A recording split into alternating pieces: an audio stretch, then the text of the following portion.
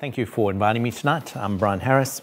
We're a small group tonight, so let's feel quite informal and feel free to interact and ask questions. And if you want to interrupt at some point, feel free to do that. There certainly will be a lot of time for Q&A afterwards, and we'll just see where the discussion actually takes us. A little bit about myself. Accent, if you're wondering where that's from.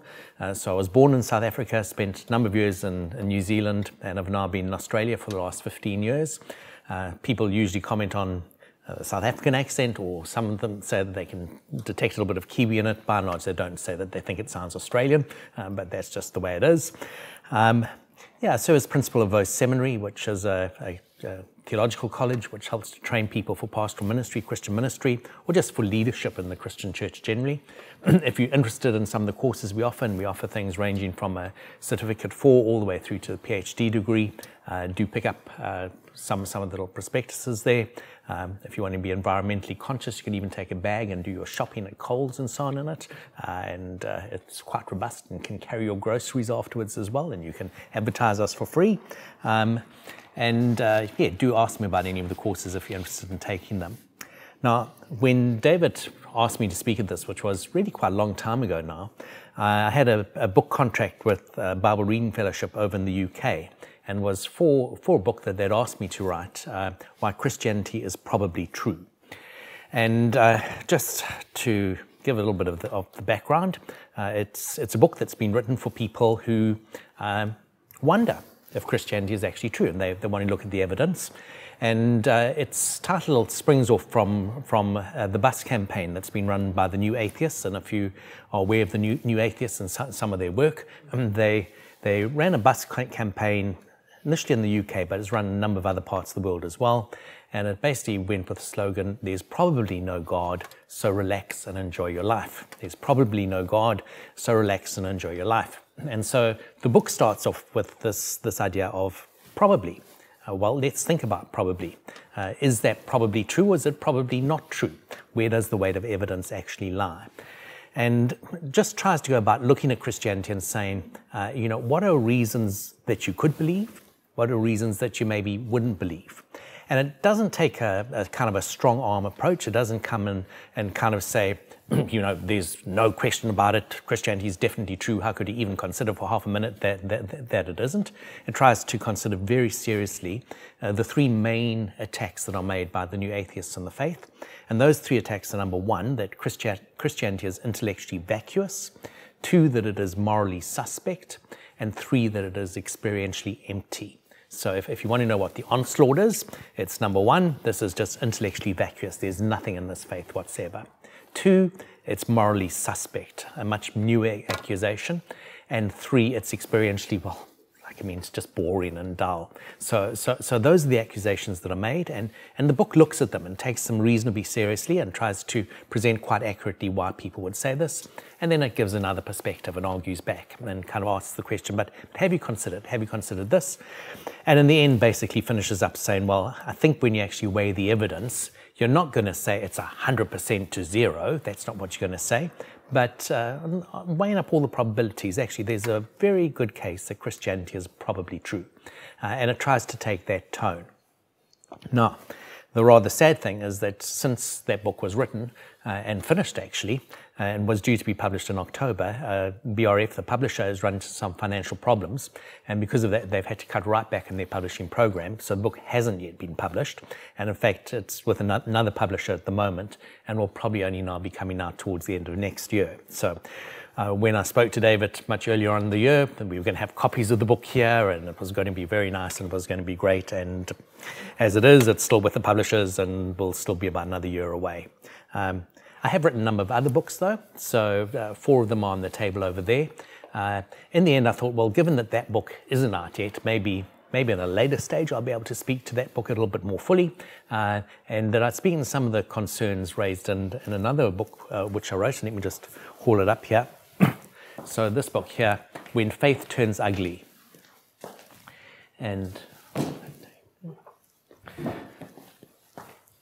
So When Faith Turns Ugly looks at the reasons why it is that faith can be such a positive, life-serving force in the world, why it can do so much good, why Christianity actually in the course of history has done such enormous good, but why sometimes it can actually take a very different turn and really become quite ugly as well.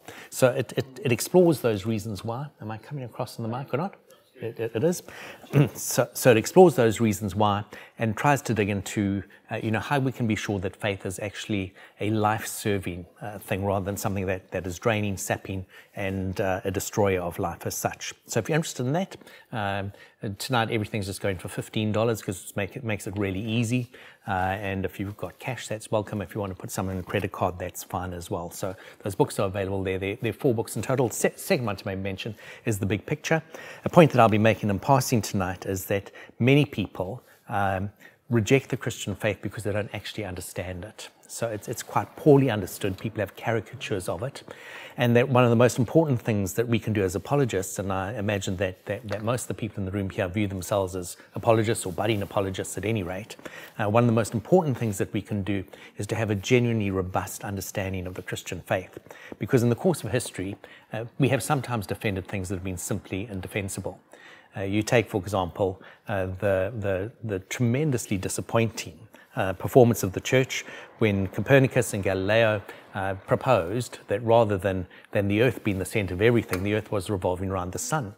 And you might remember, of course, that the church opposed that very bitterly and didn't actually do anything to Copernicus because he died shortly after putting his theory forward, but did arrest Galileo, had him under house arrest for many years, and made his life very miserable. And you got to say, why did they do that? Well, they did that because they read the Psalms, and because the psalmist says, the earth is set on sure foundations, it will not be moved. The earth is set on sure foundations, it will not be moved. And so church leaders in that day rose up against Galileo and Copernicus and said, the Bible says the world is set on sure foundations, it will not be moved. Oh my goodness, talk about not understanding poetry, talk about not actually understanding the meaning behind the text, talk about getting the genre completely confused. And so the church actually did some terrible things because it didn't understand its own book very well and didn't read its own book very well and started to read things in a really unhelpful way.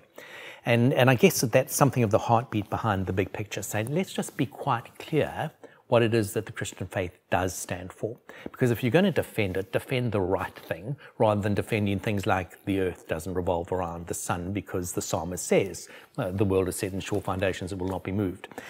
So that's the heartbeat behind that book. Any questions that you got at this point? As I say, we're just a small group tonight, so feel very free to ask anything or if you want to know where we're going to go.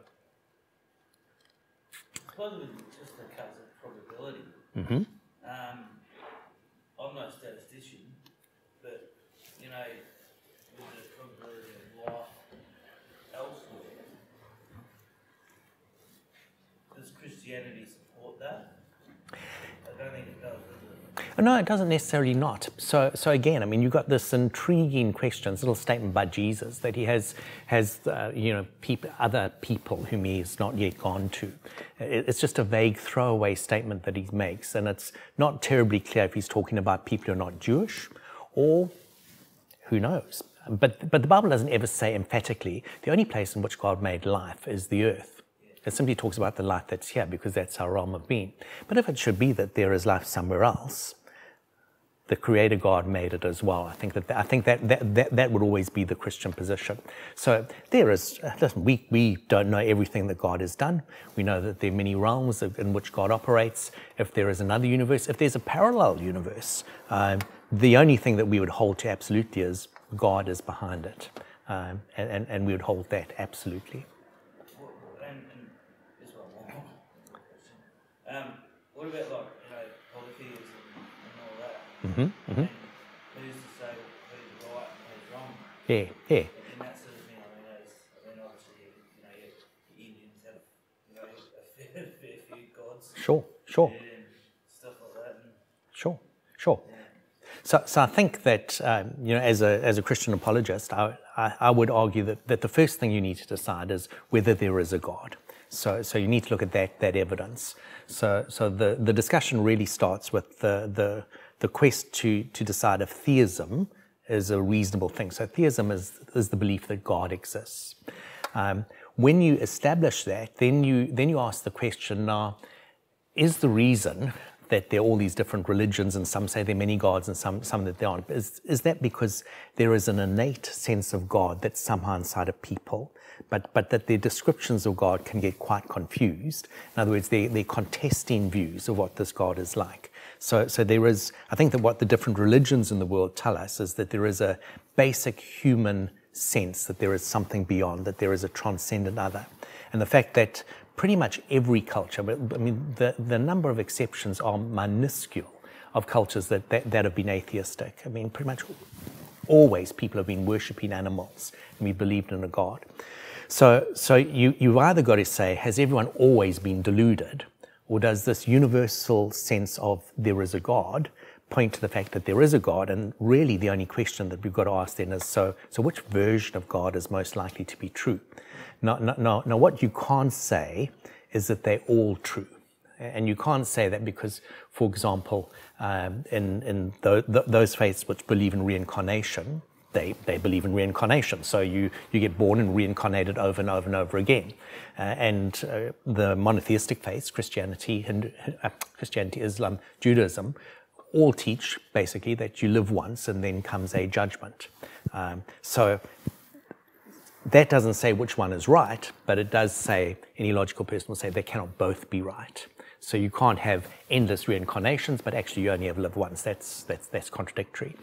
So in the end, you realize they can't all be true. There might be some things that you find in common that every faith affirms, and there are some things in common with many faiths.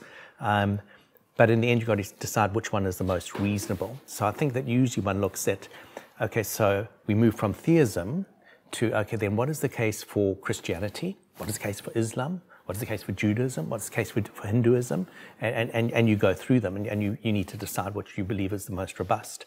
For myself, I certainly believe that the case for Christianity is most robust by a very long way. Yeah. Okay, so is that a bit of an answer? Yep. Great. Great. Any other questions or thoughts at this point?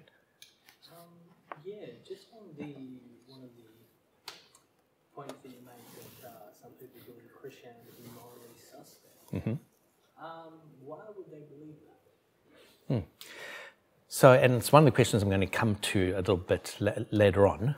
But let me give you a brief answer. So there are two categories.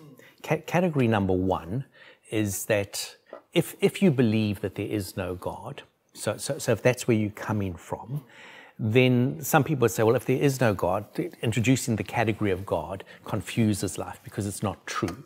And so people live for an afterlife instead of living for the only life that they're going to have, which is here. So that, for example, is a Marxist critique, that religion is the opiate of the masses.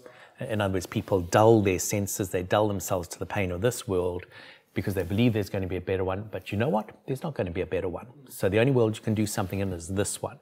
And it's why very often atheists will then espouse a form of existentialism. If this is the only life we're ever going to have, live this life really well, enjoy it, dive in. But remember, death always stares you in the face, and death is the end. So live in the light of that, and you live quite differently if you believe that death is the end than if you believe that actually you're preparing for something afterwards. So some people say it's morally suspect just because it sets you off on the wrong basis. Others would say it's morally suspect because they would make claims like religion. You know, if it wasn't for religion, we wouldn't have had all these wars that we've had. And they'd point to, usually it's the Crusades, and then they usually go into Northern Ireland, and then they might pick one or two other religious wars and say, you see, look at all that heartbreak that's been caused by religion.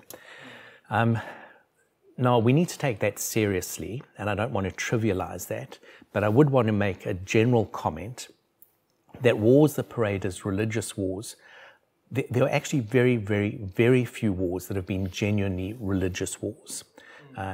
Having said that, many wars have been legitimized by religion. In other words, religion has been quite useful to legitimize a war.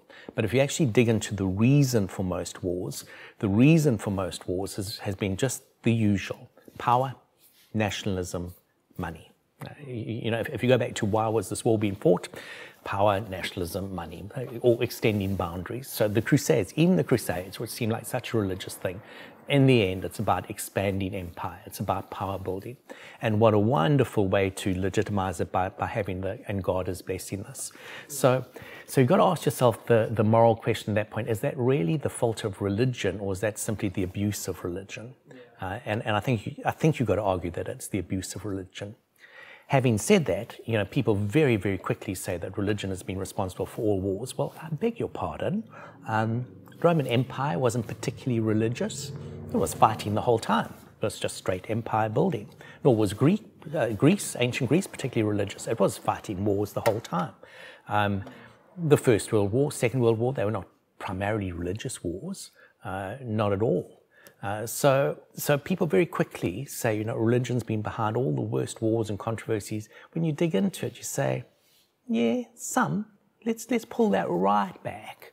It's been responsible for some, but to blame it all on religion, that's a huge, huge, huge overstatement. Now, at the moment, people are tending to say that not so much because of Christianity, but because of Islam. Now, it is true that at the moment, I think that Islam is a very, very worrying faith, and fundamentalist Islam has taken a very worrying turn.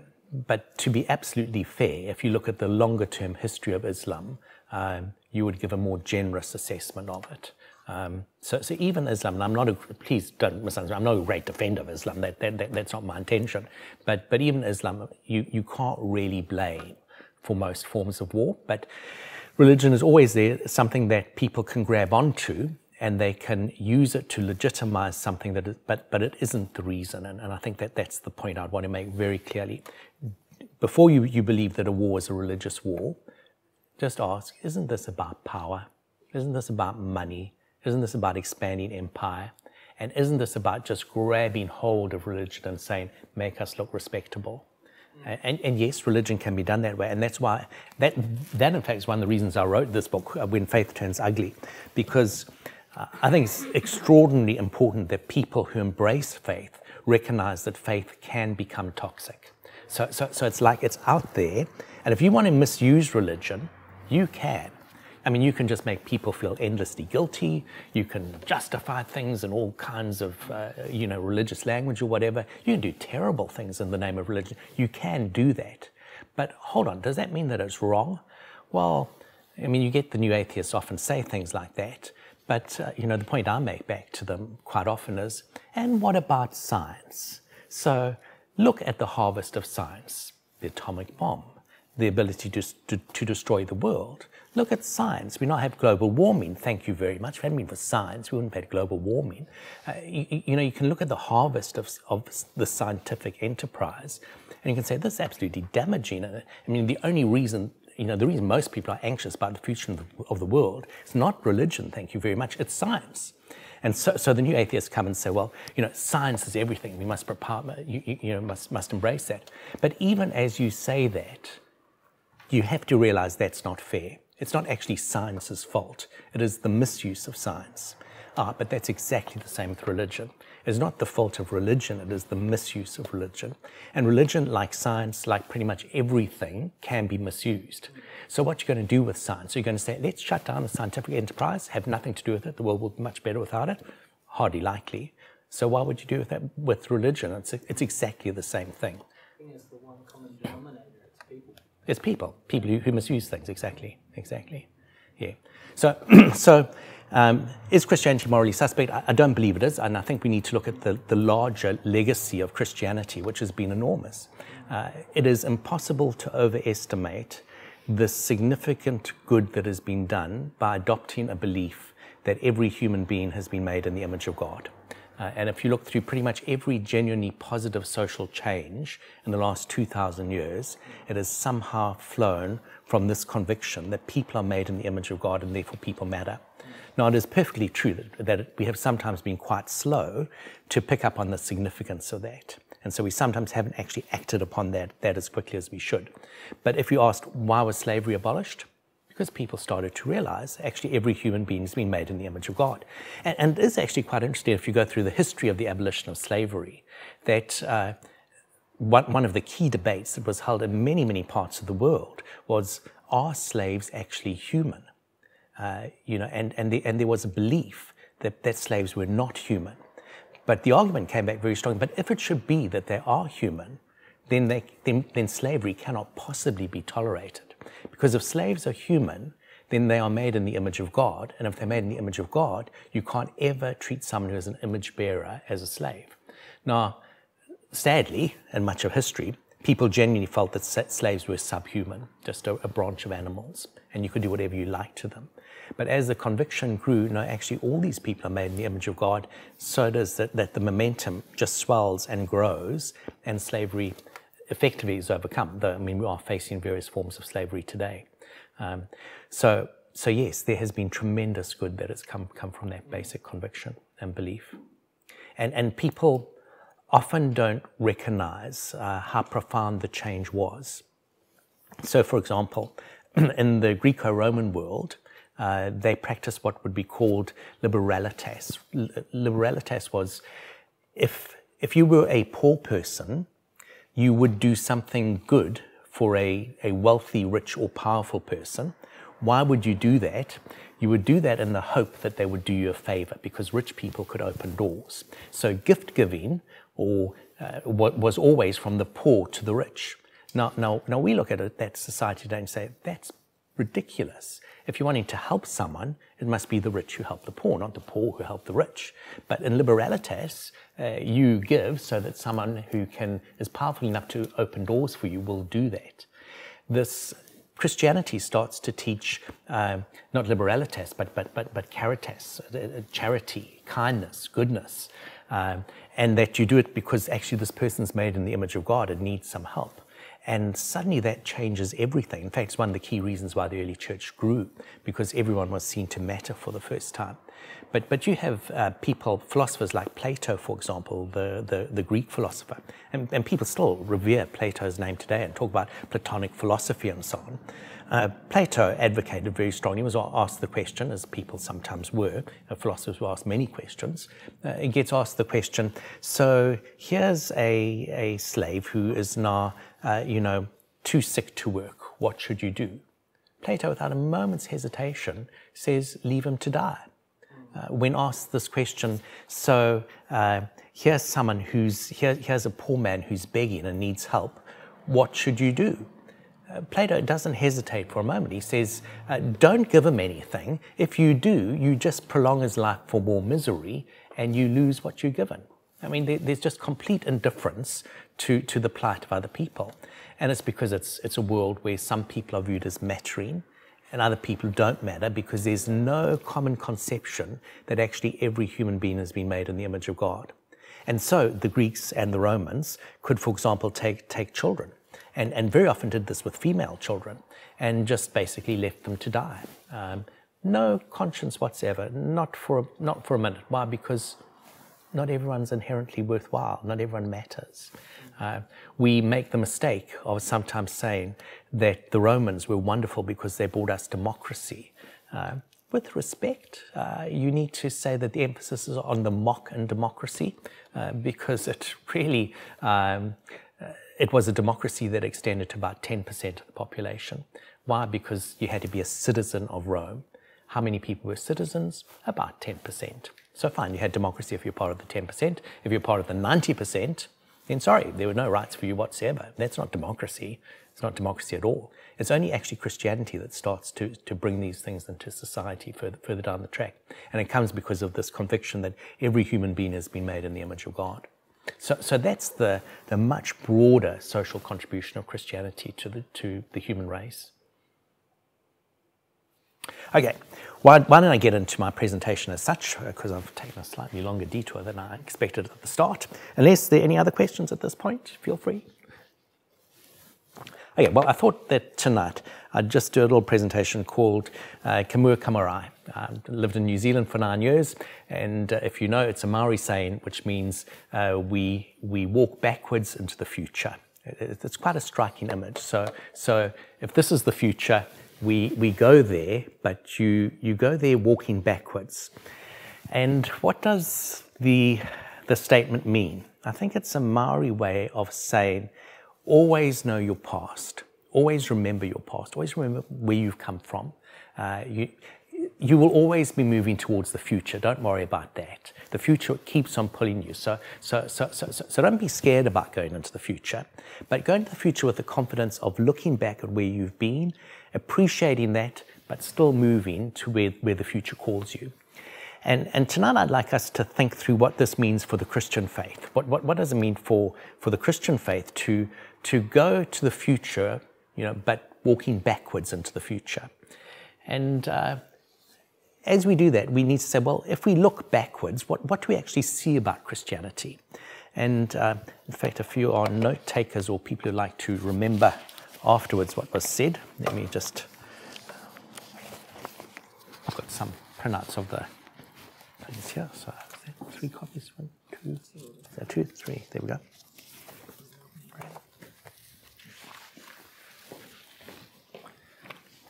Thank you. There we go. Great. Thank you. There you go.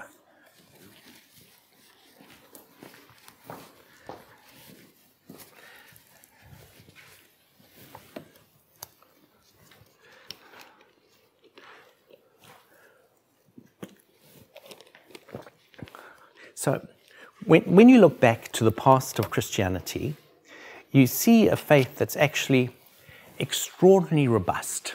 I mean, when you look at the start of Christianity, you've got to almost pinch yourself and say, how could this happen? How did this faith actually come about? And in fact, I argue that one of the reasons you've got to believe that Christianity is probably true is because it survives against all the odds and actually flourishes and grows against all the odds. So the sheer fact of the existence of Christianity it makes you at the very least think and say, oh my goodness, this is quite remarkable. But you see a faith that has been extraordinarily adaptable, resilient. It's the missionary enterprise has come and there's been various waves, and this faith just takes root in multiple cultures and is embraced by people.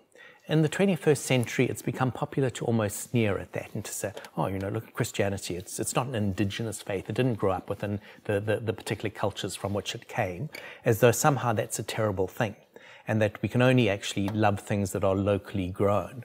I beg your pardon, it's a tremendous statement of affirmation to Christianity that it has this largeness, that is not so parochial, that it just fits into little local settings, that somehow this narrative has captured the heart of people from many different cultures, many different backgrounds, and at very different times in human history. It's extraordinarily resilient, which is why when people ask the question, does Christianity have a future? I think the argument is, well, of course it does. I mean, it's had a future for 2,000 years. It's kept on going. It's done in very diverse circumstances. Of course it will continue to have a future. And so there's a robustness, and there's something that genuinely has impacted human history. And let's be very clear about it. The life of Jesus of Nazareth, whether you believe in Jesus or whether you don't believe in Jesus, what you can't dispute is that his life changed the course of human history dramatically more than any other person. I'm not sure who you could even give as a close contender. And in actual fact, if you're looking for a close contender, you would almost certainly have to say Paul of Tarsus, who became Saul initially, Saul of Tarsus, Paul the Apostle, because in fact the impact of Paul was enormous. And if you say who perhaps is the third contender, you'd probably land up saying Martin Luther. So you almost certainly, if you're going to look at the most influential people in history, would say the first is Jesus, the second is Paul, the third is Martin Luther. So if you just look at real impact in history in the world, enormous impact, this has shaped the world. But as we look forward, so we look backwards and we see this faith that's incredibly resilient, able to adapt to many different circumstances, lasts over a long period of time. But when you look towards the future, you do notice that we're moving towards what could be called a hardening secularism.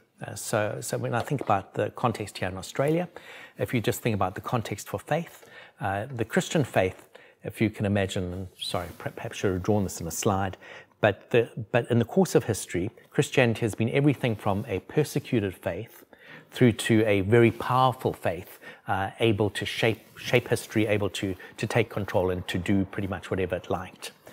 So the example I give of the Christian faith, and welcome. The example I give of the Christian faith being in that position, I come originally from South Africa, and you might know that South Africa gets colonized in 1652 by the Dutch East India Company. When they arrived there, they simply, because they came from the Netherlands, was considered to be a Christian country, they arrived there and they simply proclaimed that you've got to go to church every Sunday. And so always when a rule like that is made, you have to ask the question, so what happens if we don't? Dutch East India Company was very, very clear. If you don't go to church, the first Sunday you don't go to church, you will get whipped. Sorry, let me get the order right. First Sunday that you don't go to church, your wine ration is docked. So you get less wine for the week ahead. Second week that you don't in a row that you don't go to church, you get whipped. Third week that you don't go to church, you get put into prison. I mean, you can imagine church attendance was very high. In those days, people went along very faithfully. Why do I say this? Just to underline the fact that there have been periods in church history when the church has been enormously powerful and when it's been able to say whatever it likes and people have just done it. If you are an objective reader of history, you would say that in those periods where the church has been really powerful, the church has invariably also been at its least moral. So it's made some terrible mistakes.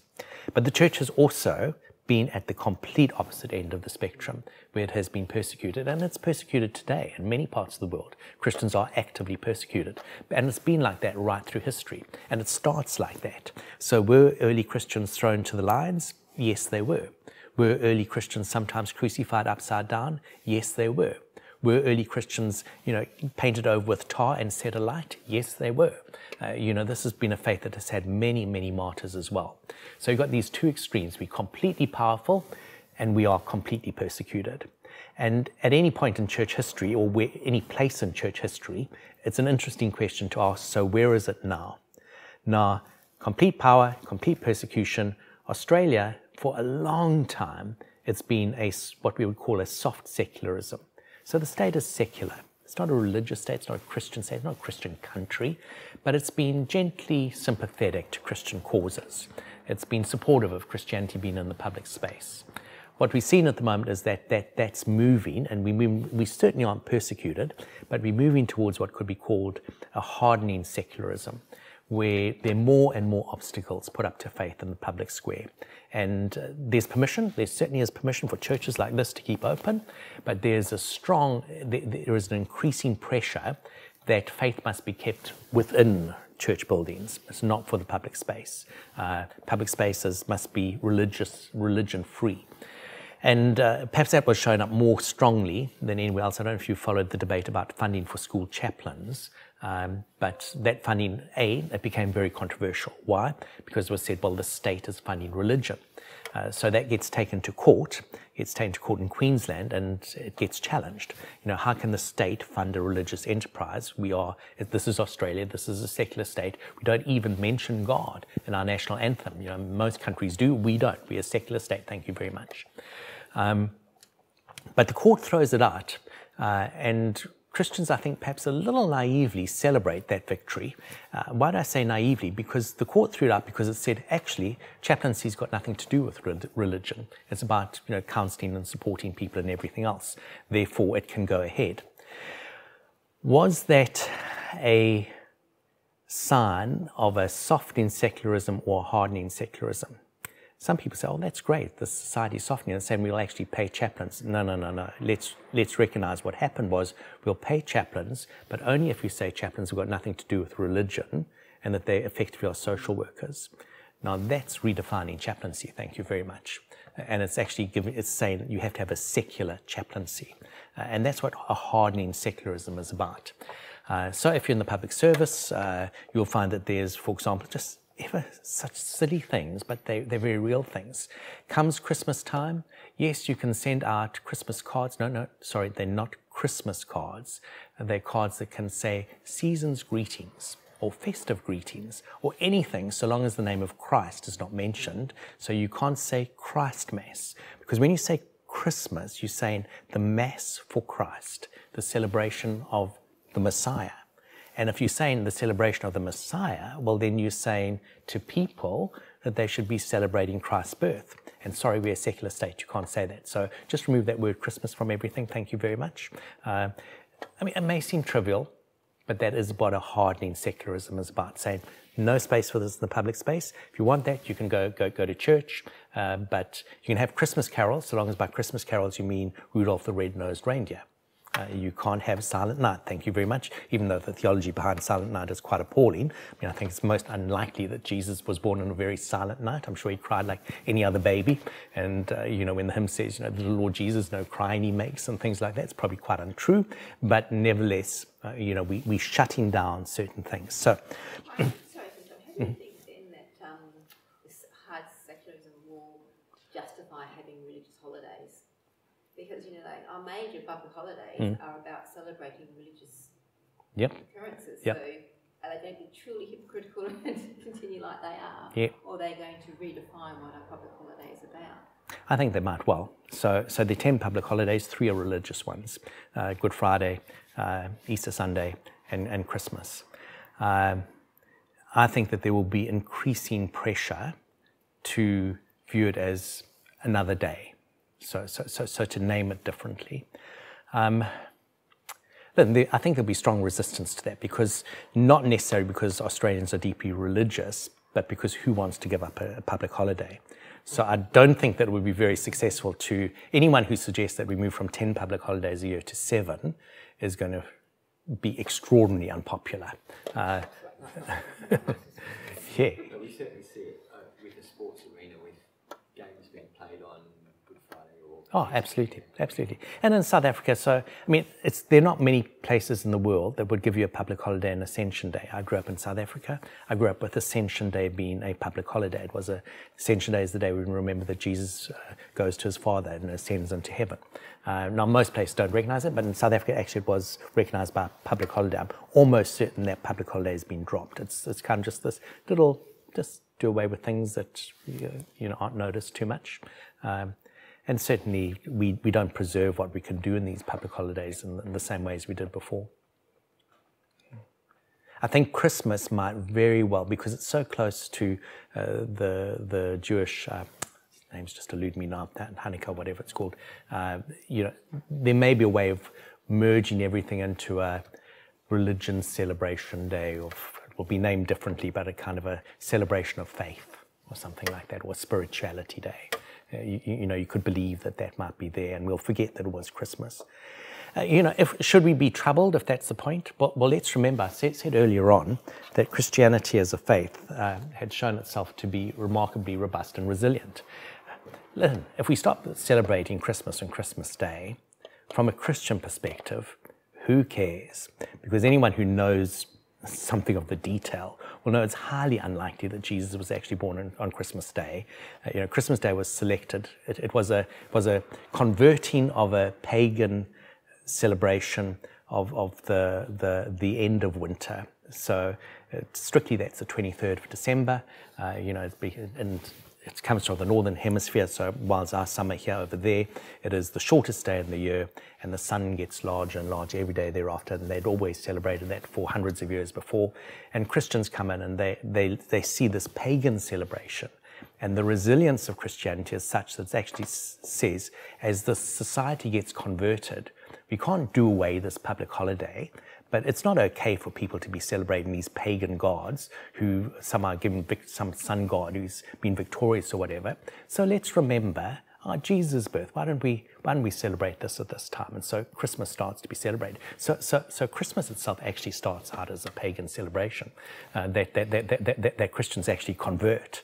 And that's part of the brilliance of Christianity actually, and it's part of the reason why it's adopted. Yeah. But we don't really, from a historic point of view, you haven't lost anything if it's not the 25th of December, because 25th of December, well, actually in the Orthodox Church, they celebrate on the 6th of January anyway. It's probably not either of those dates. Oh yeah, let's move on a little bit. I'm probably taking a little bit too hard here.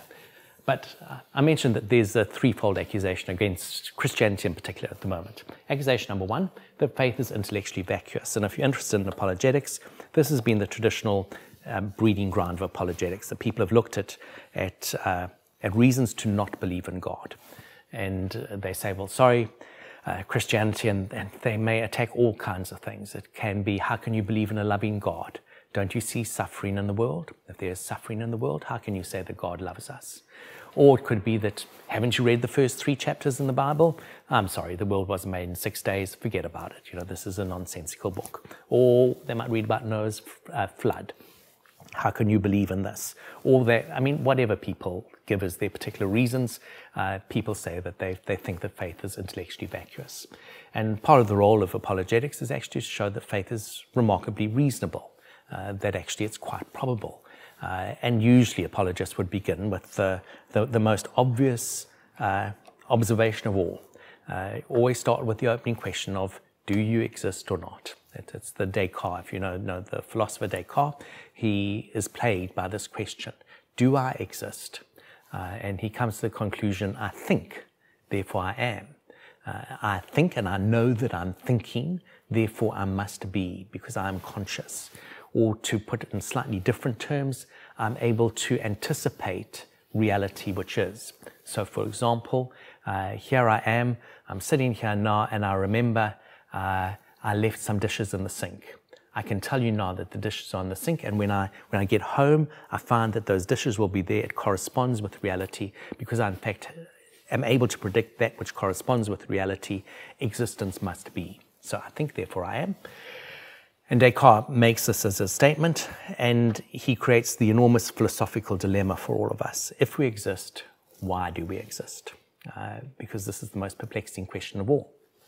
Because clearly it is non-existence that makes sense. If you don't exist, you have no dilemma whatsoever. I mean, you wouldn't know it, but there you'd be sitting with the nothingness that is, and that is perfectly logical, that there should be nothingness no one has an argument with.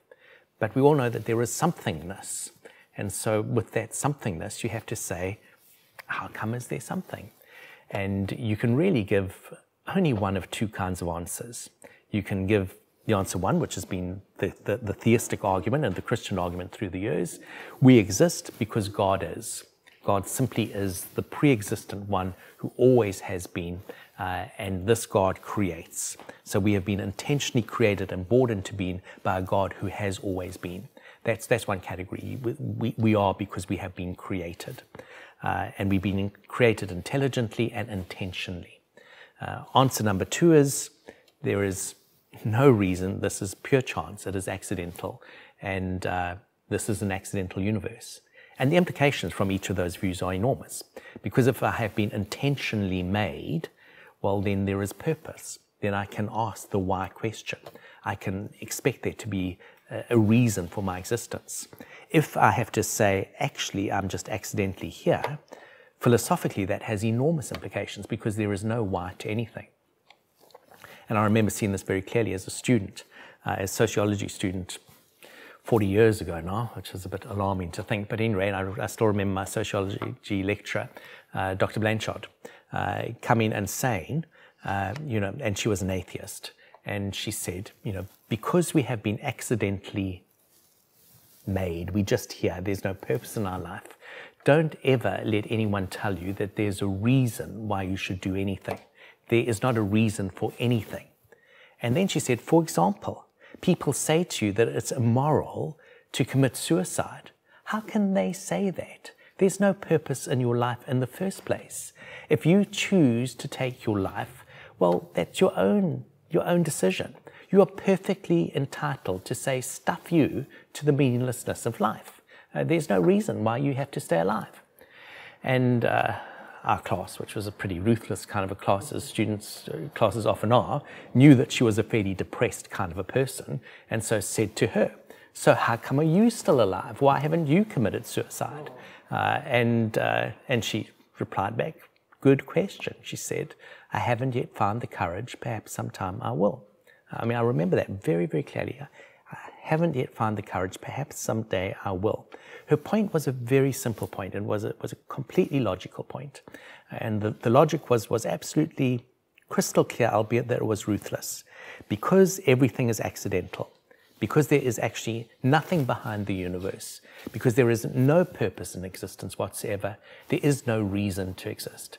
I mean, if you want to, it's fine, But don't ever let anyone tell you that you have to, that you should, that you ought to. In fact, just rule out the words ought, should, must from your vocabulary altogether, because if everything is accidental, nothing is ought, nothing is should, nothing is must. It was all accidental in the first place. So those two worldviews have very different consequences. If you begin with a worldview that says this world is created, then there is a reason behind it. If you begin with a worldview that everything is accidental, you can never find a reason in anything at all. So within the debate, this is where we begin. This is the bread and butter stuff of apologetics. Is belief in God wishful thinking? Is it vacuous? Is it empty? Or is there a likelihood that there is a God? Second accusation is that faith is morally suspect. And you might have come across this book by Christopher Hitchens, a book by one of the new atheists, God is Not Great, How Religion Poisons Everything. And basically, Christopher Hitchens takes the line that religion has done great harm in the world and religious faith is a moral evil.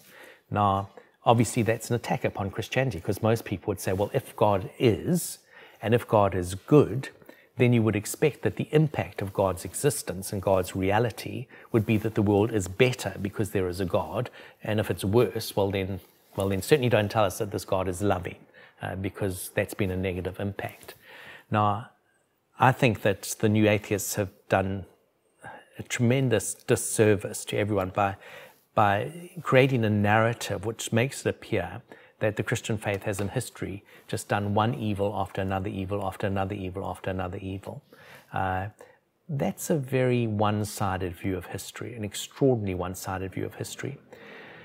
When you evaluate what the Christian faith has done in human history, you need to recognize that this is a faith that is embraced by roughly 2 billion people. True, for some of them it's fairly nominal, but nevertheless it's embraced by about 2 billion people in the world, and they've been embracing it for 2,000 years. Will you be able to get some goss in 2,000 years with 2 billion people? Will you be able to get some horror stories from 2,000 years and 2 billion people? Of course. All you're saying when you in fact find horror stories from Christianity is that this is an old faith that's been around for a long time, it's impacted a lot of people, and sometimes it's gone wrong. But what you do have to say, if you're going to be fair, is you've got to say, for all those negative stories, what have been the good news stories? And those good news stories have been a radical redefinition of what it means to be human. It has been a radical redefinition of the value of human life. It has seen transformation in education. It has seen transformation in the rights of women. It has seen the abolition of slavery. It has seen the introduction of medical care. Even in countries like Australia, which claim to be secular, the modern labour movement starts out as a strongly Christian movement, and the welfare state starts out as a strongly Christian movement, because people say everyone has been made in the image of God, therefore everyone needs to be protected. It needs to be protected by a social, a kind of a safety net that undergirds society, because everyone matters. So we live in a world that's been hugely impacted by Christianity. And if you don't believe that, you really just need to look at a map of the world. And you need to just colour in those countries which have, in the course of their history, been most impacted by Christianity. And just look at that objectively and say, and which are the countries in the world where people, by and large, are wanting to migrate to? And if you look at migratory patterns and desirable places to migrate to, there are maybe one or two exceptions, but in the vast number of cases, people are wanting to migrate to countries which have had a Christian heritage in their past. Now, you don't have to be superbly intelligent to recognize that the accusation that Christianity is morally suspect just doesn't hang together when you say, and all the countries it's really impacted are, surprise, surprise, the countries people want to go to. If it's been so awful, why have these countries turned out to be so desirable? And look at the countries that people are leaving, and by and large you say, well, sadly, Christianity's had very little influence there. Can you find one or two exceptions? Yep, but only one or two. So keep it in perspective. This is the overwhelming narrative which has been. However, we need to recognize that we live in a world where, number one, people say faith is intellectually vacuous. Two, that it's morally suspect. Three, that it's experientially empty. By experientially empty, I just mean that people say, well, just bores me. I mean, you go to a church service and you look at this talking head from the front and you stand up and sing some dreary old songs and you leave and they ask you for some money and, sorry, just not really interested. Thank you very much. And that's been the experience of some people, and that's an accusation which is made. And I think that for those of us who do apologetics, I think there's a challenge that we need to be people saying that because of these accusations that are coming through, something in the spiritual climate of our day is changing so that it becomes harder for people to say yes to following Jesus. Now we need to recognize that some of the moral challenges are very real. So, for example, if you look at the Royal Commission into the institutional abuse of children in care, of course that's a terrible wrong. Of course it is. Doesn't make people hesitate and back away and say, wow, I'm not willing to actually embrace Christianity. I understand that it would for some people. And no one in their right mind would ever try to defend what happened there. But at the same time, it is important to try to understand why some things happen. So to understand something is not to defend it, it's simply to understand it. It is indefensible, and it happens not because people were Christian, but because they failed to act as Christians. So let's be quite clear that anyone who abuses a child or sexually abuses someone has not acted as a Christian. They've acted in violation of Christianity. But did that happen in some Christian institutions? Yes, it did. Why did it happen there more than in other places? Well, again, actually it's because Christianity is the victim of its own success. If you look in Australia, for example, where were most children in care cared for? Well, the vast majority were cared for in religious institutions. The state did very little. Were children abused in state institutions? Yes, they were. Are the numbers abused in religious institutions higher? Of course they were, because there were so many more people in care in religious institutions, because the church was providing the social network for society. So that's not to defend it, but it is to understand it. It's to understand why that problem actually comes. And do we need to make sure that never happens again? Absolutely, we do. But it is sometimes a little rich to hear some of the new atheists kind of trumpet kind of moral rectitude and perfection, and we are the greatest people on earth, when we actually look at something of the harvest of atheism in the world. So, has Christianity done some moral wrongs? Yes, it has. And invariably it has done them when we have failed to act as Christians. Need to understand that absolutely with crystal clarity. What has been the harvest of atheism? Well, atheism as a major force in society has only really got itself organized from the 20th century onwards.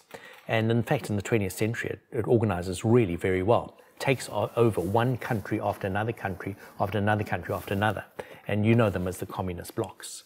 And you look at the harvest in those, and you look at the human rights abuses in those countries. I mean, we sometimes forget that significantly more people were killed by Stalin than were killed in the entire Second World War. The Second World War was a terrible, terrible disaster, but oh my goodness, the tragedy that happens in Russia afterwards, it's not insignificant that that's under an atheist leader, a leader who feels that ultimately he will answer to no one. But you can't just isolate it to Russia. You've got to look at it in terms of what happens under Mao and communism under Mao. I mean, that's a very different culture, and yet you have the same impact, complete disregard for human life. You actually take away the God hypothesis, and we answer to no one. And we have one life, and it's here. And if we have power, we might as well do what atheist philosopher Ayn Rand said. We need to embrace the strength that we have. And Ayn Rand, as a philosopher, said that effectively. She said these. I'm putting some words in her mouth, but I'm trying to summarize what she was saying.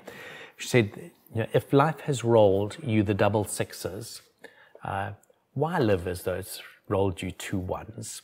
If you're the strong, be the strong, let the weak be left behind. That's their evolutionary destiny, to be trampled over and to be forgotten. Why hold the human race back by perpetually propping up the weak? So you have those philosophies, atheist philosophies, and they get taken through, and you see the harvest. And when I listen to new atheists saying, trust us as the new atheists, we'll bring about a moral order, you've got to say, how stupid do you think we are? I mean, really, you've had a century of trying, and these have been the greatest human rights abuses that have ever occurred in all of human history. And you say, trust us again, it will be different the next time. Really? On what basis? What's changed? I mean, why is that logical? Thank you very much. So what am I saying here? I'm not saying that Christianity has nothing to answer for, but don't be too defensive. We actually have a lot of extraordinarily good things to point to. Extraordinarily good things. Atheism has what to point to? Well, nothing, actually. Nothing. We've had its harvest. We've seen it institutionalized. Yes, there have been, I'm not saying that every atheist has been evil, but by and large, the atheists that you can quote are just individuals who lived their individual lives, and by and large, they were fine. But whenever it's come together as a cluster, whenever it's come together as a block, whenever it's come together as a force in society, the outcome has been absolutely horrific. And I think that that's just an objective reading of the 20th century, and it's sufficiently recent for us to look at it and to be extraordinarily skeptical of anyone who's proposing something else. I've been speaking for a long time now. I've still got a fair way to go, but you must be getting tired of my voice at this stage. What would you like to ask? What thoughts do you have? And I'll take something to drink.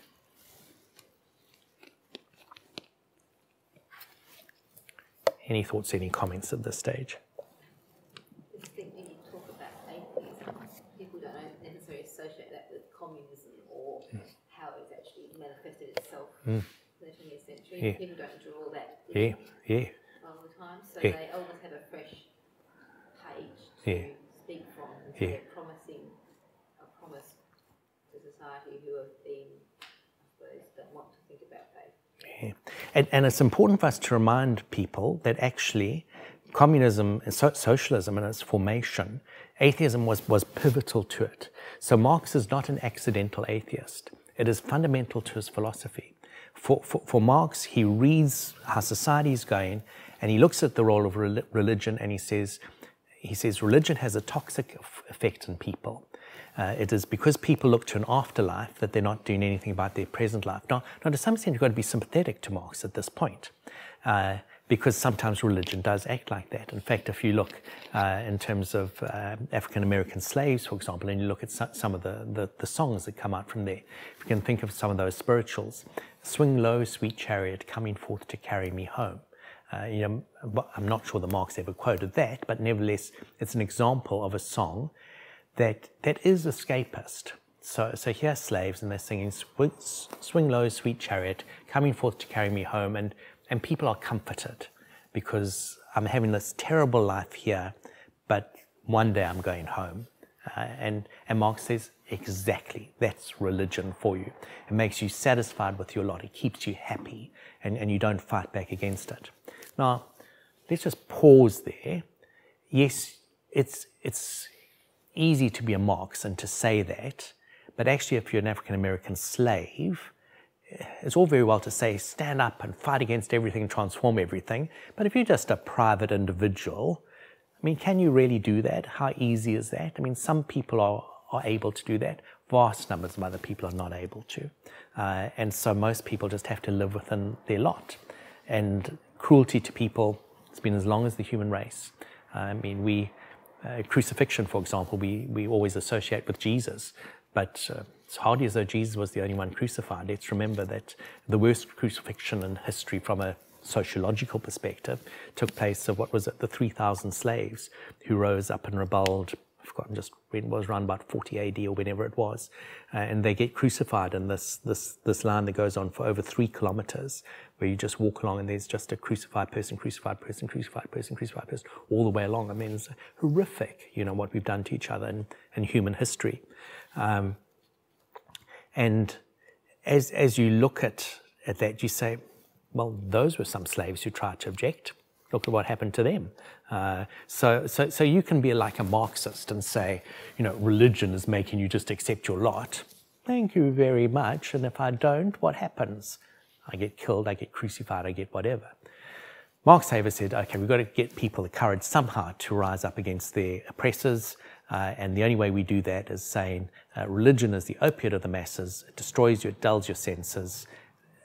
Fundamental to the freedom of society is that we must stop believing in God. Now, when we recognize that that's a fundamental tenet, this is the only way that this actually works, then you can't let people just sidestep and say, oh, atheism and that has got nothing to do with it. Sorry, it's a key pin in Marxist philosophy. True, Marx is dead before communism comes to Russia, but it's fundamental to the system and you cannot divorce it from it.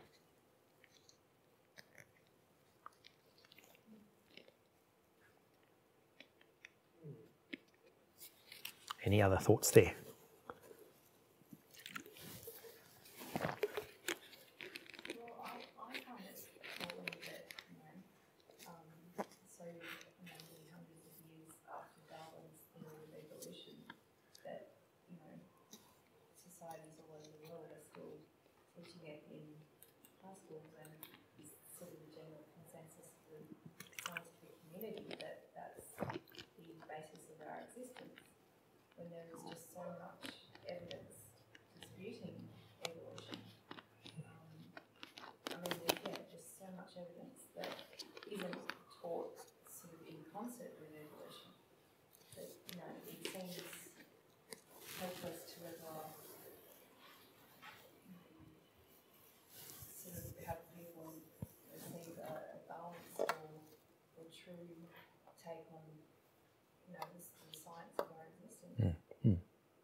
Yeah, so let me make a comment on social evolution. Evolution as a sociological theory and evolution as a scientific theory.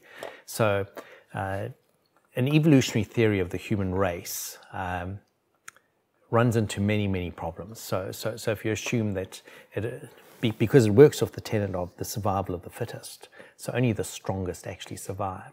Well, you're right in a certain sense, because actually that is how society used to be ordered, and that's how the Greco-Roman world thought. And that, in fact, is how their philosophers thought. It's quite interesting that if you look for the justification of the philosophies of people like Plato and others, it was actually we must have the strongest who survive. Because if we look after the weak, all you do is you prop up the weak and you keep them going on, and the weak should actually disappear. That they should be weeded out, which is the theory of evolution. So you do actually get that being taught in a social sense. And you're absolutely right. Christianity comes in and for the first time says everyone matters. And Christians were noted because they would go to the rubbish dumps in society and pick up children who had been simply dumped there, and they would take them into their homes and they would raise them because they said, why? Because every human being is made in the image of God. Everyone has value. So Christians, it's really only with Christianity that you get this first real confrontation with the social evolution that actually the survival of the fittest is not the important thing. It's not the guiding principle. Everyone matters, and the weak and the vulnerable must be looked after. Society before was going in quite the opposite direction. Might is right, and we actually celebrate that. And when you ask whether Christianity has impacted the world, you have to say, why did that change? Because we really don't think like that now. I mean, if you think in Australia, if someone is weak and vulnerable, and you trample over them, I mean, people are appalled at you. They're horrified. Well, thank you. Thank you, God. Christianity has actually made deep inroads into society. It's deeply impacted the way that we think. People did not think like that before. And that's about social evolution. So social evolution is a contested area. Yes, I think there is actually some default in humanity, some deeply evil default in humanity that drives them along that pathway, unless it's checked. And that gets checked in history, that gets checked by the Christian faith. From evolution as a biological theory, I'm willing to be agnostic about that. So I know that, and I don't know in this group here, there are probably people who think that evolution is definitely not scientifically valid. Other people believe that it is valid. I'm not sure that Christianity stands and falls on that. Now I recognize that people have often felt that if you read Genesis 1-3, that you have to believe that the world is made in 6 days, and that you have to believe in a very young earth. I think that probably is a misreading of the text. So, number one, Genesis 1-3 is not a scientific text in the first place. I mean, and there's no way that you can describe the creation of the world in 3 chapters. I mean, it's far too complicated and far too mysterious and amazing to actually be able to summarize in just 3 chapters. I think there has also, power fading, okay. We've also probably had a slight misunderstanding of what the passage is saying when it says God looked at what he had made and saw that it was good. And then he makes humans and it's very good. And we've read that, and I think that we have usually assumed that that means that the world is made perfect. And people have sometimes said if evolution is true, then Christianity must be false, because if evolution is true, then this is an old world. And if it's an old world, then animals, for example, were suffering and dying when, well before sin comes into the world.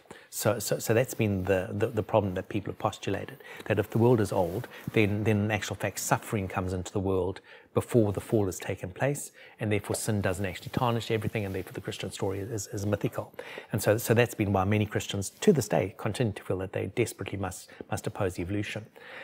Having said that, that isn't actually quite what the text in Genesis 1-2 is saying. It's saying that the world is good, and it's using a Jewish conception of good. So for a Jew to say that something is good, or even to say that something is perfect, all they're really saying is that it functions. So let me give you an example. Let's just imagine the car park outside there. I don't know what cars are in there, but I imagine that if it's an average car park, there would be some old Crocs, and there would be some beautiful cars, and there would be some very expensive cars, and some in between. But if at the end of tonight we go to the car park and I were to say to you, which of the cars here are perfect, you might look at them and you may say, that car's perfect, that one looks seriously dodgy, that one's great, and you'd pick and choose. But if, when we went to the car park, everyone went into their cars, turned the key, and every car started and every car could drive away, if you were Jewish, you would say, that's good, that's very good. Or that you would even go further than that to say, that's perfect. Why would you say that? Because you'd say, actually, every car there is fit for purpose. It's doing what it was made to do. That's the Jewish conception of what it means to be good, very good, or perfect. So something is perfect if it does what it is meant to do. So we have interpreted Genesis 1 and 2 as being nothing was wrong. This couldn't possibly have been a better world. This is the most amazing place. Nothing could be better than this. No, it's not saying that. It's saying that God looked at the world and the world functioned. It worked. And actually he makes humans and it works even better. So is this a place that still has tasks to be done? Yes, it is. So does that contradict evolution? Not necessarily. Does that mean that the fall has to be viewed as the first entry of human evil? No, the fall is about the first violation of our relationship with God. It doesn't mean that there wasn't a food chain, for example, because people sometimes say if there's evolution, there's a food chain, thank you very much, so that's not perfect, thank you very much, that must be the result of the fall. The Bible wouldn't view the fall in those terms. What am I saying through all of this?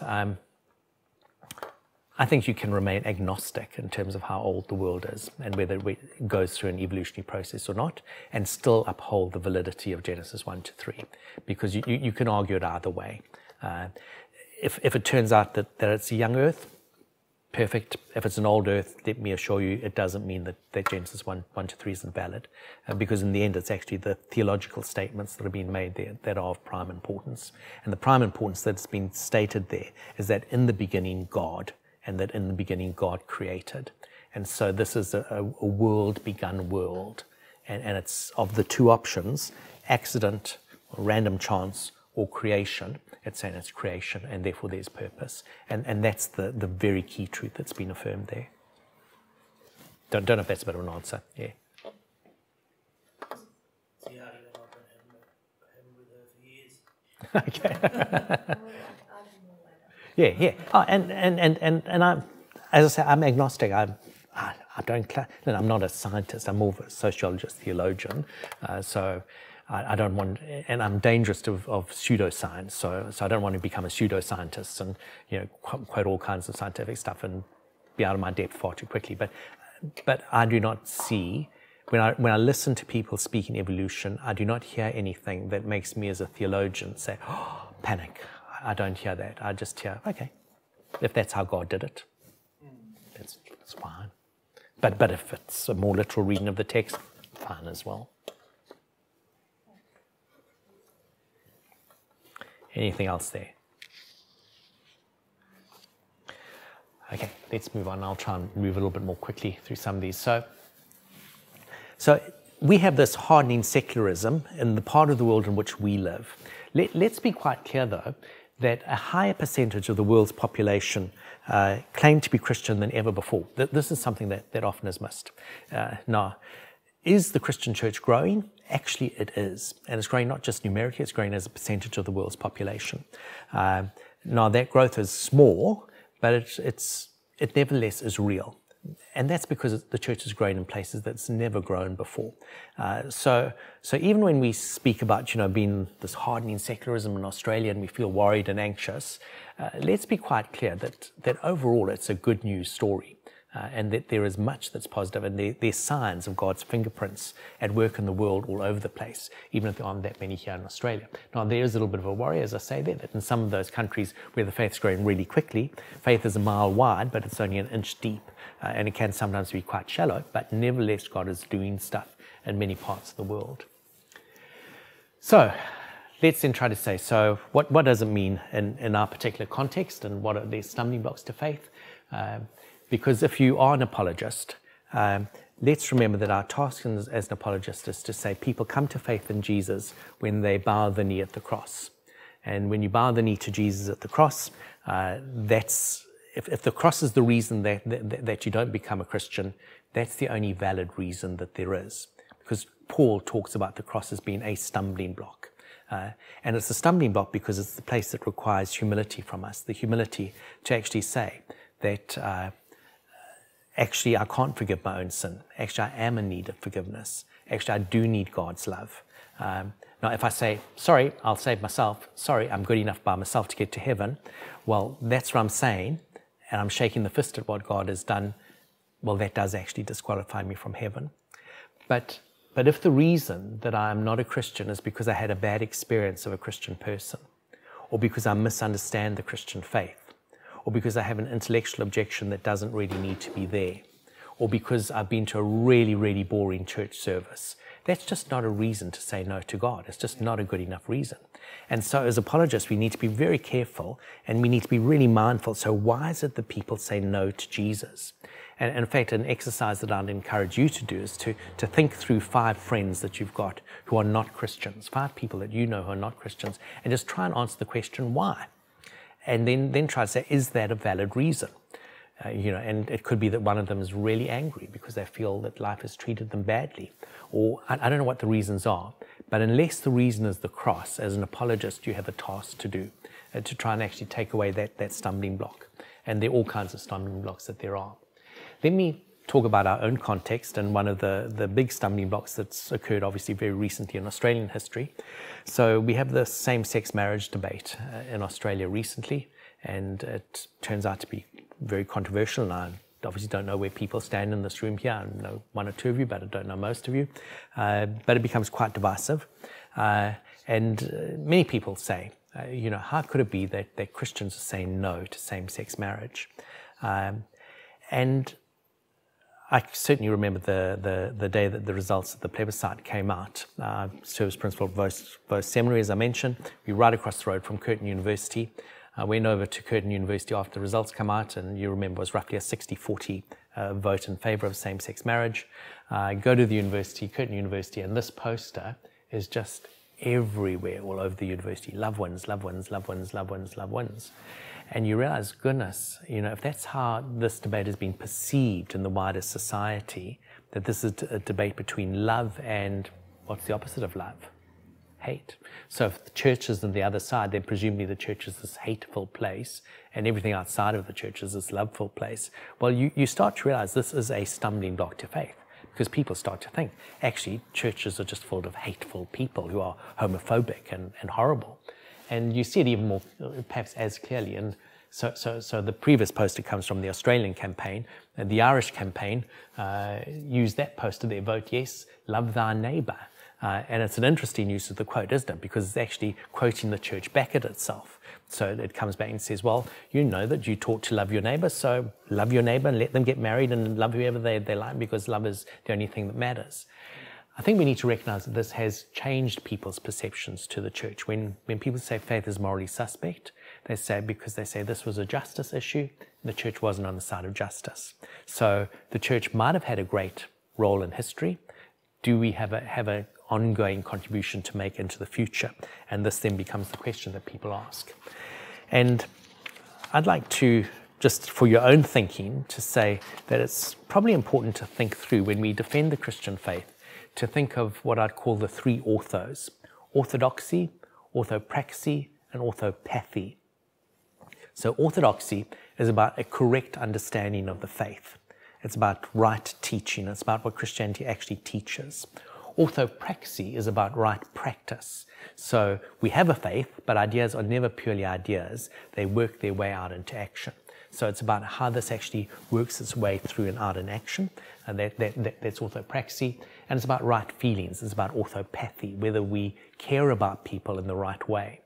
So let me just use an example. If you think of Jesus' parable of the prodigal son, and if you remember the older brother who stays at home, the older brother had wonderful orthodoxy. He didn't get anything wrong. He did all the right things. He even had orthopraxy. He did the right things. He stayed at home. He helped his father's estate. All those things were correct. What was wrong with the older brother? Orthopathy was wrong. He didn't really care. His heart wasn't really in it. There was something defective there. If we're going to be effective apologists, it's really important that we get together the three orthos correctly: right teaching, with right actions, and with right feelings. If you ask me what went badly wrong in Australia in the same-sex marriage debate, is that probably the church was pretty orthodox in what it said, but in terms of orthopraxy, it hadn't really journeyed with people well enough, not long enough. In terms of orthopathy, it came across as being pretty uncaring, and like, so what? And we really need to get those three orthos right if we're going to be significant apologists into the future. Let me give you, I'll just raise the head here because I'm deciding that I'm never going to get through everything I've got here, so I'll just try and get to that there. Sean McDowell has written a book, A New Kind of Apologist, and in his book he tells a story. And he tells of going to his hairdresser, and his hairdresser notes that he's been reading a Christian book, and so says to Sean McDowell, says, okay, so what's that book you're reading? He says, oh, it's this book about it, and it's a Christian book. And so she says, oh, okay, so you're a Christian. Tell me this. How can you believe in a God of love when we've got all this suffering, all this pain in the world, and people suffer so terribly? How can you believe that God is loving? And Sean McDowell said he's an apologist. He's been an apologist for a long time, and he just knows this is those of you who are into apologetics know this is the theodicy question. It has very tried and tested answers. And so he starts to prattle out his answers to the question. And if you don't know what the theodicy question is, it asks, how can it be that God is all-loving, all-powerful, all-knowing? Surely only two of those three can be valid. Because if God is all-loving, but and knows everything, and is powerful enough, then suffering would not exist. If he's only two of those three, it's okay. So if, for example, God doesn't love, then the fact that he knows everything, he's all-powerful, who cares? He knows everything, he's powerful, but he could care less. So fine, suffering can be. Or if God is all-loving, but he isn't all-powerful, he might be all-loving and all-knowing, but if he's not powerful enough to do something about it, well, okay, there again, God is off the hook because he just wasn't strong enough to help. Thank you very much. Or if God is all-powerful and he's all-loving, but unfortunately he just didn't get the news of what was happening and he was out of the loop, well, then again, God is off the hook because God didn't know. So therefore, terrible things can happen. But the problem right through history, people have said is, yeah, but Christians claim all these three things for God. How can God be all loving, all knowing, and all powerful? All three can't hold together. That's a theodicy question. And of course, there are lots of answers to that. And if you're into apologetics, I won't take up a lot of time answering them, but there really are a lot of answers to that. So Sean McDowell starts to give some of these answers back to this hairdresser. And he's surprised because in the midst of his doing that, she just says, "What bullshit." That's the word she uses. What bullshit. You don't understand anything at all. And he says, just taken aback. Here's a woman with scissors right by his ears and everything else, and just dismisses it and is clearly very emotional and very upset. And he said that as he thought about it afterwards, he realized, oh my goodness, I just went straight into the here's the answer mode, and I probably didn't actually think through why did this question arise? Why did she ask this question?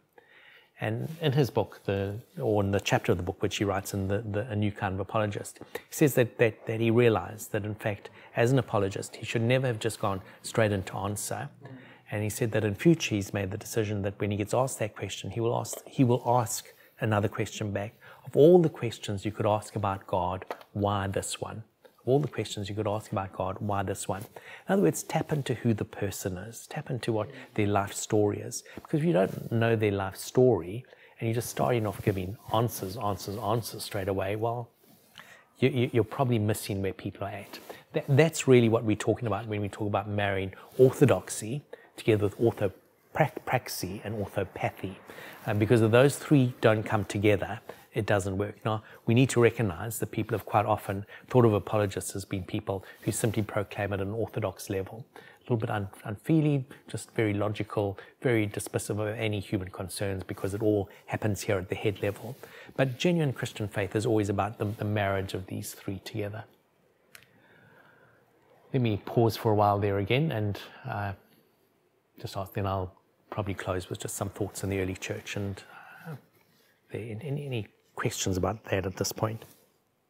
I suppose when I think about thinking about the homosexual fact that love means, it's actually around the definition of what real love is as well, isn't it?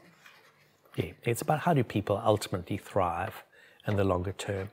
And, it's a very complex debate. It's not one that we can summarize properly done. And I recognize people might have different views. And I suspect the church itself will change its views over time. I think that it will. But if one looks objectively at a number of places in the world where same-sex marriage has been legal for really quite a long period of time now, you still find that rates of depression amongst people who are in same-sex marriages are higher than, I think the figure is something like 3 times the normal. And you realize, well, whatever you think about whether this is the right step or not, it clearly isn't a total answer. It doesn't solve everything. This is still a very, very difficult journey for people to have to walk. I suppose I was also thinking in terms of how the church loves as well, because the same thing as we give a child everything they want, it's not necessarily good for them either. Sure. It's about the responsibility to actually say what God expects of us in terms of our behaviour. So love isn't just about being lovey-dovey and giving everyone what they want. It's often about making the harder decisions as well. Yeah, it is. I mean, having said all of that, let's remember, and we spoke about Genesis 1-3 earlier on. Genesis 1 makes an amazing statement. It's right there in the opening chapter of the Bible. In the beginning, God makes humanity. We're told that He makes them male and female, and that they are made in the image of God. And that image of God is given to men and women. Now, what's significant about that? It's significant because it's saying that carrying the image of God has absolutely nothing to do with gender. Now, we're in this huge gender sexuality war at the moment. The Bible's opening statement is, but whatever about that, just take a breath, step back for a while, and let's remember that the most important part about you is that you're made in the image of God, and that has got absolutely nothing to do with your sexuality or whether you're male or female. Now, I worry that as a church, because there are a couple of gods in our age at the moment. It's the god of money, it's the god of sex, It's God of power, and it's God of self. If you say, what are the 4 idols in our day? Those are the 4 big ones. If we kind of get onto as a church, like this seems to be like a big thing about, same-sex marriage is wrong or whatever. I'm not saying it's irrelevant. I'm not saying it's irrelevant, but it's not the most important thing. It's actually another agenda that's driving us at that point. It's an agenda that says the idols of our age are money, sex, power, and self. And so bow down and tell us all about this and talk about this the whole time. Actually, the biblical narrative is a narrative firstly about our relationship with God, with one another, with creation, with everything else. And it's actually kind of transcends sexuality. And I mean, Jesus makes this very clear because he gets asked the question, so in heaven, he gets spoken about this man and woman, and they've been bereaved over and over again. And so when you get to the afterlife, whose husband or wife, I can't remember which way around is this person going to be, because they've been married 6 times and their spouse has died all these times. And Jesus says, but in heaven there's neither giving nor taking a marriage, which most biblical commentators take to be Jesus' way of saying, actually, sex is not an eschatological reality. Sex is an earthly category, it's not an eschatological category. So it's not something that's of ultimate significance. If it's not of ultimate significance, we must remember that it's not of ultimate significance. It's not insignificant. Because something is not of ultimate significance doesn't mean it's insignificant, but it does mean it's not of ultimate significance. So we mustn't push it into that category. And I think that the worry today, and I see people, I mean, for me, the tragedy is that people make decisions about whether they'll follow Jesus based on, well, I couldn't do that because, you're not pro-gay or whatever. And you think, it's not an ultimate category. It's not in that league. The things that are ultimately significant are that you're an image bearer and that, there's another eschatological reality and a new earth that's going to be made all over again. And actually part of that eschatological reality, don't know why sex isn't part of it, but it isn't. Therefore, there is something that is better than sex. And I think we sometimes forget that as the church. We get too hung up. So here the nuance that I'm trying to give to it. I'm trying to say it's not irrelevant, but the world we're in is pushing it to center stage as though this is everything to us. No, it's not. It's just not. It's not the thing that we revolve around. And clearly it isn't the thing we revolve around, because you've got Jesus who actually manages to get through all his ministry and makes no comment on this whatsoever. So again, it's not this irrelevant, but clearly it's not central. Let me make, just as you finish off, I'd like to give a couple of thoughts on the early church. That first picture over here is the little dots stand for little centers of Christianity and where there were churches known to be at the end of the 1st century. And then you come to the end of the 3rd century and where the dots are. And though the picture isn't the clearest that there could be, you can obviously see that the church has grown enormously. And you've got to ask yourself this question: why did the early church grow so extraordinarily strongly? Because really it faced, all that it had there was 200 years of persecution. So you have 200 years of persecution, and yet that's the strength with which the church actually grows. And I think that there are a lot of lessons that we can learn from it. And we need to remember, so you ask yourself the question, why was the early church persecuted?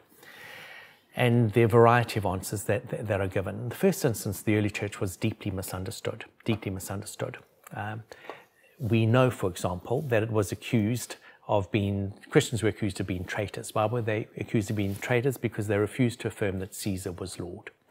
Now, why did that matter to the Romans? The Romans believed in many gods, and they had their empire, and they had to hold their empire together. And the only way that they could figure out to hold the empire together was to have a common creedal statement that went throughout the empire, and that creedal statement was, Caesar is Lord. You were then entitled to believe in whatever other gods you believed in, as long as you said that one, Caesar is Lord, because this was like the glue that held the empire together. Christians couldn't say that. Now, actually, the Romans made an exception for the Jews, because the Jews were never willing to say Caesar is Lord either. Why would they make the exception for the Jews? Well, because Judaism, Israel, even though we think about Israel so much as being this great nation, in actual fact, in terms of the Roman Empire, it was just small potatoes, just a tiny little country, not viewed as all that influential. Whereas Christianity was actually spreading right throughout the empire. So if it was contained, a group of people were contained who weren't saying Caesar is Lord, that was okay. But once those people were spread everywhere and growing, then that was viewed as a threat to the empire. So that's why the Roman Empire persecuted Christians, because it was viewed as being unpatriotic. But they spread lots of rumors about Christians. For example, Christians gathered together and they had the Eucharist or the communion or the love meal or whatever you want to call it, where they would eat the bread, remembering the body of Jesus, and they would drink the wine, remembering the blood of Jesus. But word got out that when Christians gathered, they ate the body of their God and they drank the blood of their God. And therefore the early Christians were accused of being cannibals. And we might shake our heads in disbelief in that today, but it was a really serious accusation that went around in that day. Furthermore, in perhaps one of his less wise moments, Paul had encouraged in the letter to the Thessalonians that Christians should greet each other with a holy kiss. Now, you would imagine, if you know something about the ancient Greco world, you would think that who cares that they were encouraged to do that? Well, actually, the Greco-Roman world was a remarkably sexually perverted world. I mean, every form of sexual deprivation was practiced there. We are rightly horrified by pedophilia today. It was rampant in the Greco-Roman world, absolutely rampant. And yet, this sexually depraved world heard that Christians greeted each other with a holy kiss, had no idea of what that meant, and so concluded that Christianity was sexually deeply immoral and debased, because they thought, this is seriously kinky. Wonder what a holy kiss is. Can't imagine what that could be. This is really weird and really perverse. And so you look at the accusations that went around about the early church, that they were sexually depraved, that they were cannibals, and they were traitors. And you say, how did it then move from this size to that size over 200 years, even though Christians were quite regularly being persecuted? Not true. If you know some of the history of the early church, persecution wasn't consistent all through those years. And true, it was more intense in some parts than in other parts. It did come in waves, and some periods were more intense than others. But nevertheless, it grew very steadily. And really, there's only one reason that gets given. And you find it, for example, in the thought of Justin Martyr, a Christian apologist, lived roughly 100 to 165. And Justin was an apologist, and he gave all kinds of reasons for why you could believe in the Christian faith. But in the end, he said, if you find that when you try to explain to people why they can believe in God and why Christianity is true, and I'm putting words into his mouth, but this was the essence of his argument. He said, if you see that their eyes are just glazing over and that they're not following what you're saying, don't worry, just live in such a way, with such kindness and with such goodness, that in the end people will say, this is amazing, God has done something for you. And you know what? That's what the early Christians did. Listen to the man's name. He's Justin Martyr. You may say, interesting surname that, Martyr. No, let's remember that people didn't have surnames in those days, so that was the title that was given to him, because actually he was martyred for the faith. And in fact, Justin Martyr put forward this theory, and they spoke about it later on in the early church, that you should distinguish between white Christians and red Christians, and white martyrs and red martyrs. What did he mean by that? Justin Martyr said that white martyrs were those Christians who lived in such a way and with such purity of life that people looked at them and said, those people are really good. Red martyrs were those who went one step further and who cemented the goodness of their life by shedding their blood and by dying for the faith. And Justin Martyr put forward the principle, which is worth thinking about. He said, and never was there a red martyr who was not firstly a white martyr. Now, why do I mention this? It gives you a sense of what was happening in the early church. Here was a community of people who were living dangerously, who were living recklessly, who chose to show good to a society where the parable of the Good Samaritan was not a given at all. And they just changed the way that people thought. Tertullian, who was another Christian apologist, lived from 155 to 220, looked at the question of whether a convert to Christianity could still be part of the Roman army. And this was a strong question for Christians, and Christians taught that actually you couldn't be part of the army, because how could you love your neighbor and then kill him or her? And so they taught that actually you had to withdraw, and that if you were converted, you had to stop being part of the Roman military. And Tertullian answers this question, because obviously people are saying, well, how can I do that? How am I going to earn a living? And the usual complaint is, I have no other way of earning a living. The harsh reply can be, do you have to live? This was a strongly committed faith that people actually were willing to die for it. And because they were willing to live like that, and because they had enormous courage and enormous kindness, they actually changed the world. What am I trying to say tonight? I think I'm trying to say that there are very, very, very, very good reasons to believe. I believe that Christianity has done enormous good in the world, and I believe that there's a hopeful future. But Christian people need to learn the lessons of the early church, to live with courage and to be extraordinarily kind, to bring together the three orthos: orthodoxy, orthopraxy, orthopathy. Because only when we bring those three orthos together will we find a hearing in a world that has shifted, in a world where there is a hardening secularism, but a world that says it's not enough to say you believe, show that you love, show how much you actually love me.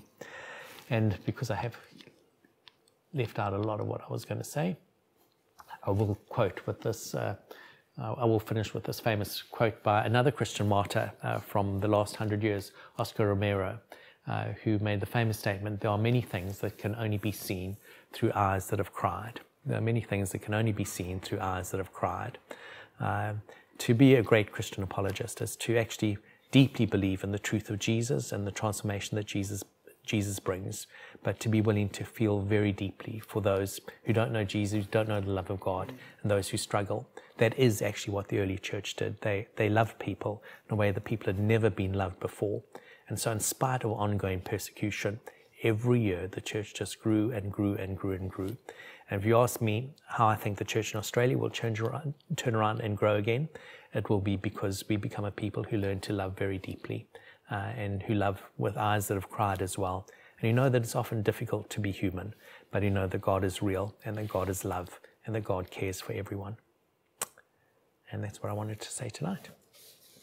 Great.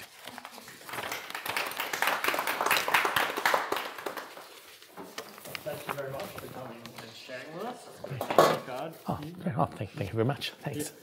We advertised as finishing about 9 o'clock. So I think it was about 20 minutes. Where it's if you do want Okay, to ask good questions, Q&As. Sure. or we also can just sort of break up and formally ask otherwise. But yeah, maybe at least a few questions or comments. Feel free. Anything at all.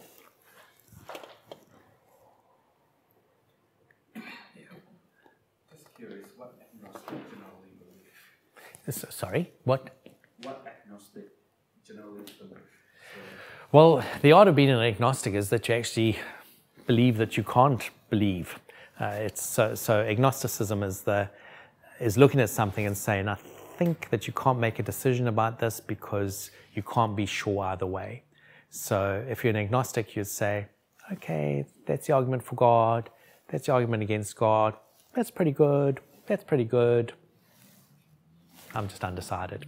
Now, I think it's okay to be agnostic about some things, but to be agnostic about everything, and to be agnostic about the most important questions of all, that isn't really okay. So I don't think it's okay to be agnostic about God. So it's okay to be agnostic about, let me just use a silly example, whether you look better in red or you look better in blue. You know, you can say, I'm agnostic about that, I don't care. It doesn't matter, because doesn't matter, doesn't really matter. But to be agnostic about the most fundamental things in life, that you have to make a decision, because there really are only two ways in which you can view the world. You can view the world as having been created purposefully by God, or you can view the world as being accidental. And they make such radical differences in terms of the way that you live, that to say I'm agnostic means to say, here's life, and I'm not deciding, and I'm refusing to see that the answer to that question pulls me in one direction. But you know what? The moment I live as though life has meaning, which seems to me to be a great decision, but the moment I live as though life has meaning, I have actually made a decision because I've said, I believe that there's a purpose. If there's a purpose, there is a creator, because it can only have a purpose if there's a creator. If I live in despair, then I'm living as though there is not a creator, and that's accidental. Because if it's accidental, then it's accidental. Listen, you can be a heroic, it's accidental, and that's what existentialism and that philosophy is about. Where I look at the meaninglessness of life, I say death is my final reality, but I choose to live fully anyway. You can make that choice, but there's no reason why you should. There's no reason at all, which is why we tend to talk about existential angst, that we agonize over everything, because actually we look at the fact that death stares us in the face. So I think it is perfectly normal and natural to have an agnostic phase. So there's a period in your life where you've got to say, let me suspend judgment and let me just look at the arguments for and against. But to be agnostic forever is not to face up to the biggest question of all in life. You say that ultimately, if you remain agnostic, you're really say no.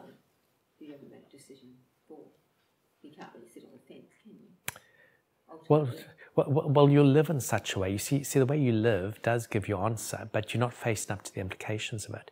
And you see, I think a lot of people are actually saying, yes, I do believe, but I don't take that belief to its logical conclusion. So I live every day as though there's meaning and purpose, and I'm actually quite hopeful. And I want to have children. I mean, something that I didn't mention is we look at the growth of Christianity in the world, and overall it is growing. It's not growing in the West. Why? Well, actually atheism is growing in the West. So why is Christianity growing overall? Because actually it doesn't matter that it's not growing in the West, because the West is not growing. Why is it not growing? Because actually our population, our birth rate is amongst the lowest in the globe. Why is it amongst the lowest in the globe? Because actually atheism does tend to lead to despair. And it's quite interesting, the higher the rate of atheism in the world, in a country, now there are a couple of exceptions to this, but again, the exception proves the rule.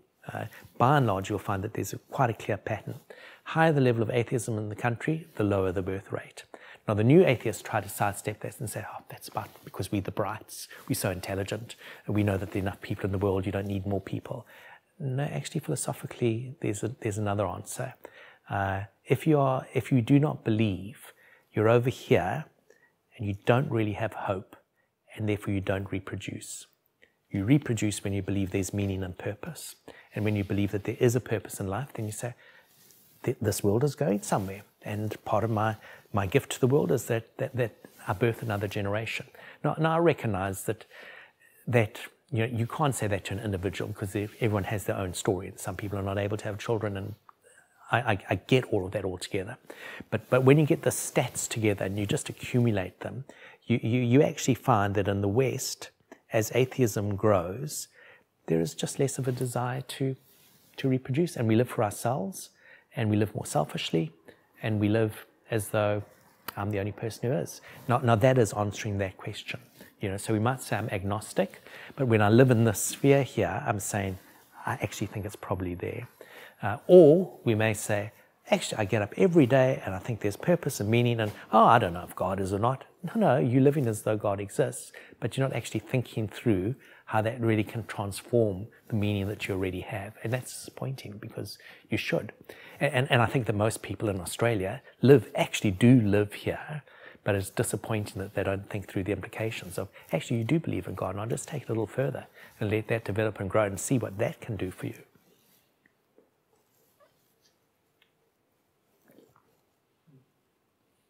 I know you didn't want to get into the pseudoscience side of things, but there's been plenty of scientists that have been reasonably devout Christians, Mm-hmm. and so obviously it's not mutually exclusive. Albert Einstein being one. If that's the case, then how can you say who created hydrogen, helium, beryllium, lithium, all of that? All those sorts of elements and stuff like that. Yeah. Well, I think that one thing you can say as an apologist, and I think it's a very important thing to say, is that the reason that science takes off and really develops, and that you look at its growth, is because the Reformation takes place and people start to think very clearly about what faith means. And they start to articulate what they believe in God quite clearly.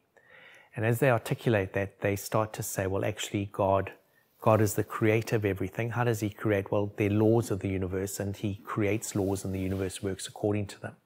And so the scientific enterprise goes ahead because it's saying, if there is a God, there is a way that this God made the world, and he made it according to certain laws that govern the universe. And if, therefore, God exists, we would expect an orderly universe, and that's why science can take place, because we expect the world to be orderly. We expect patterns to repeat themselves over and over again. And so the scientific enterprise starts out as a deeply faith-based one, that the world has order, and it looks like it's created, and it looks as though there are laws that are there. And that's exactly what we find there to be. And that's why science starts to take off, as people start to believe that more deeply. And so pretty much all the early scientists start off by simply thinking they're finding the laws of God created. And so they would even speak in terms of, we discover these things. We don't create them. We discover laws that pre-exist, that have been created by God. And when people say that science and religion are incompatible, they're flying in the face that it's extremely obvious that there are many, many, many very reputable scientists who believe very deeply. So if somehow you couldn't do science if you were a religious person, well, clearly that's not true. It's extremely obvious that that's not true.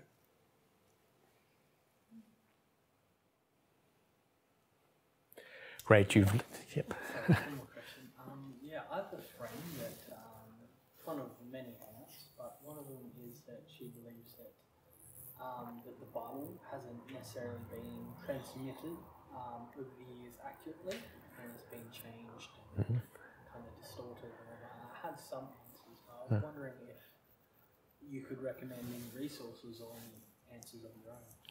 Sure.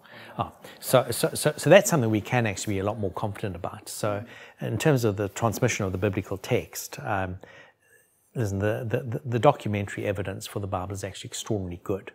So when you accept that you're working with ancient documents that were written over a time period of roughly 1,600 years by approximately 40 different authors, then that's a tall ask.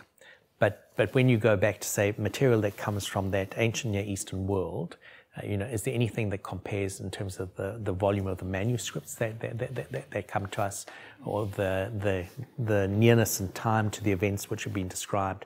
There's just far more biblical documentary evidence than for any other event in history. So when we talk about the history for, say, the Gospels, for example, we have documents from the Gospel that go back to the 1st century. These are written within a generation of Jesus having lived. You go to documentary evidence for other significant events in history, and you find that usually it's hundreds of years that are passed, and there are very few manuscripts. So there's nothing that is better documented from a historical point of view than the Bible itself, and that you can make that claim pretty dogmatically. Now, it is true that people can come back and say, yes, but that's because we can't really know anything about the ancient world. Well, it's true, but be very sure about this. The evidence for Jesus is a lot better than the evidence for Julius Caesar. The evidence for Jesus is a lot better than pretty much anyone you can quote from antiquity, and there are just far more manuscripts about that. It gets to be a fairly technical debate. There are actually lots of resources there. You can certainly speak about some of them. Recommend any, I don't know, like books or anything like that can delve into it more? Yeah. So, it depends with so many of these things what level you'd like to go to it at. You can look at, say, if you want a fairly introductory level, if you go to the Case for Christ and the Lee Strobel series, it deals with that question at a fairly introductory level, but the material that it passes on is actually quite sound. Yeah. Okay. What about like more advanced Yeah, so if you go to some of the stuff like F.F. Bruce, I think has done some work there, and you could go to some of his work. Yeah. Thank you. Great. Great. Okay. Well, thank you.